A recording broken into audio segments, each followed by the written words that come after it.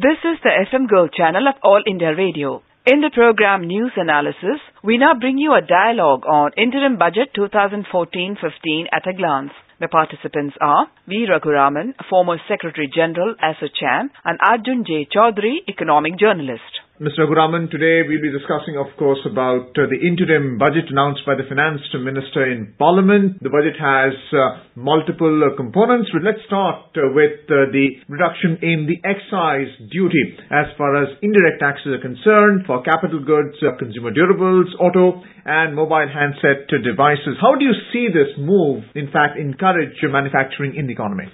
The IIP, which the numbers have been actually quite depressing this year, and we expect a negative growth, minus 2.2% compared to 1% growth last year, which means that there needs to be some ways by which we can spur manufacturing. In fact, we are far beyond what the National Manufacturing Competitiveness Council had predicted and said that we should increase our manufacturing to GDP to 25% within 10 years. But unfortunately, we didn't see any of that happening. So one of this is that how to really rev up and also see that the manufacturing revives, and this is actually a small step in that direction. And I'm sure with the small maneuverability which the Finance Minister has had, definitely this will make good impression, because the automobile sector has been going through a very difficult phase. This is something which is, I think, positive in the budget. What about agriculture finance in terms of increasing the credit to agricultural farmers and the interest subvention schemes for deferred payments and for prompt payments, which is 2 and 3% respectively? Yeah, especially on the prompt payments, because so far earlier we didn't have this with respect to prompt payment. In fact, these are all loan waivers. To that extent, it's incentivizing the agriculture sector, and I'm sure because in the last 10 years we see the agricultural growth has been stabilizing and also progressing, and this year we have had record production of food grains, and this implies that the sector needs to be kept in robust condition, and to that extent the extension of the credit by 1 lakh crores and also the subvention really augurs well, because this is not just populist, but it is actually something which is doable, and I don't think that this has any great bearing on actually putting hole into the budgets.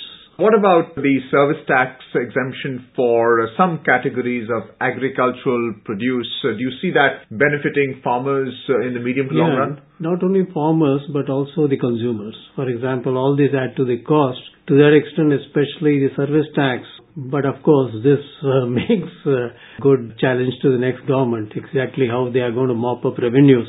But for the present, yes, it looks definitely nice, because we should see not only the farmers but also the consumers, and the overall cost of farm produce is kept down, especially from the farm to the fork. How do you really keep the prices down? To that extent, it makes sense. In the budget, the non-plan expenditure, which includes subsidies, now you're talking about food, fertilizer and oil subsidies totaling more than 12 lakh crore rupees. Was this along expected lines?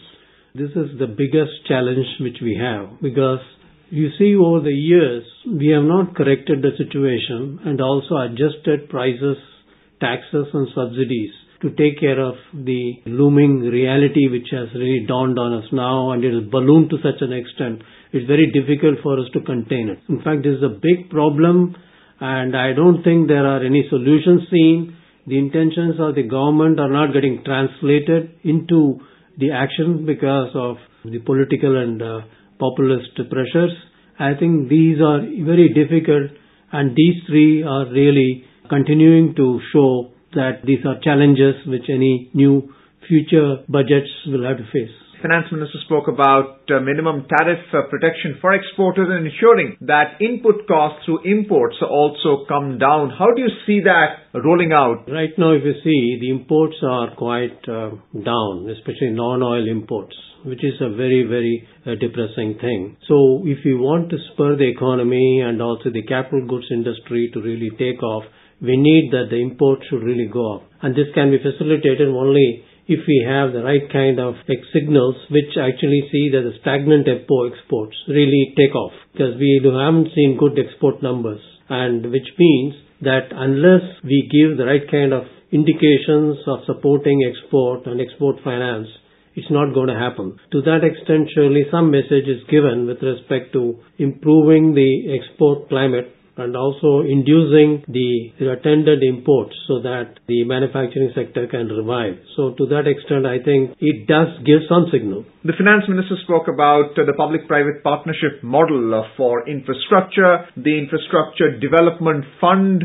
How do you see this growth model being implemented in the coming time? We have been having this type of intentions of the government for the last 10 years, but unfortunately we haven't been having the right kind of signals that the PPP models which have been tweaked are really working. If we see the kind of protests against toll booths, if we see the problems with respect to power tariffs, etc., all this indicate that there are problems of mopping up revenues and also meeting the subsidies which the people desire. And these PPP models again have come under cloud with now several indications that the CAGE and other kinds of interventions by government which are not earlier in the contracts are being introduced. Actually, main point is the government, how it will be able to handle and also see that the public-private partnership is made reality. And this is the big challenge which is coming. And it's a thing which has been left for the future. But I don't think immediately things can be changed. Main point is we have to see whether the PPP models which the government have been trying out and the type of changes which are made are going to really make the difference. Because merely making a financial statement and also budget allocation based on that is more a matter of conjecture, and it's for the future government to see whether the types of things which are being initiated will be carried out or whether further changes are necessary. Relaxation of foreign direct investment norms, at least in 6 sectors that I can think of: telecommunications, pharmaceuticals, civil aviation, power trading, exchanges, and multi-brand retail. Now clearly, this is not exactly time-bound. It will be for the future. How do you see this generating employment in the economy? Provided we are able to carry through, because we have some backlog and also sanctity of contracts and also government reneging and also going back on what it had actually implied. Plus the investment will come in not now but in the future. Yeah, but it will all depend on the way we handle the past investments and also the way we are seeing that the sanctity of contracts and also reneging or say backdating of certain types of measures taken. I think these will have greater impact. And saying that FDI has been opened has no meaning, because many states we are rescinding which the previous governments had done. So we are not knowing exactly whether these will proceed with the next government coming in. So these are all things which will have to wait for the new government to come in. Till then, I think these are all hopeful and also best intentions. For the expanding labor market, the NSDC, the National Skill Development Corporation, is imparting skills so that there is... I think this is something which is very good, and let us hope, and I don't think any new government or anybody will actually renege on this, and this is something very much needed to upgrade the skills of our entire young population so that, their future is secured and also jobs can be created and met, because there are a lot of jobs where skill sets are not available. To that extent, NCSD initiatives are definitely going to bear fruit, and they will give us the demographic dividend which we have been expecting. Now, speaking about demographic dividend, you need to understand what the population specifics are really all about. The Aadhaar system, which is also encouraging financial inclusion, was mentioned in the finance minister's speech regarding the performance of the government. Would you agree with it? Definitely, but the question is that I hope that the courts and others will really take cognizance of it and see to it, unlike the LPG, in which case they said that it is not a requirement. So I think it will depend on how the courts also go with what the legislature does. And it's important for us to see that the intentions again are workable and doable. Finance Minister also spoke about the performance of the Reserve Bank of India and SEBI in terms of stabilizing the foreign exchange market. How would you rate their performance in ensuring that the rupee to the dollar is range bound? RBI has been giving good response, and also they have been responding to right situations, and they have also been very pragmatic in saying they don't have a magic wand, and surely there has been some confidence, and we find the rupee is range bound, and we have very good expectations to believe that RBI and SEBI has come out with some of the rulings as well as policy measures which I am sure will bring in more transparency into the capital markets. These are good signs. What about macroeconomic indicators in terms of, clearly, the index of industrial production, minus 0.6%, that was disappointing. But inflation has come down in terms of the wholesale price index and the CPI. CPI, which is below 9% now, and it is now linked to RBI bonds in terms of what the payout to the investor is. Do you see these incentives as benefiting the economy as a whole and also ensuring government performance? Actually, the government, according to the Finance Minister, when he says the red line has not been breached on fiscal deficit, has been kept within 4.8%, in fact it is 4.6%, is quite an encouraging sign. But what is really giving the real fear is what he has left for the future. And that's where you had a lot of window dressing with respect to revenue mop-up, and a lot of non-tax revenues have been generated with milking the PSUs, and also the manner in which one-time settlements with respect to the case of Axis Bank, etc.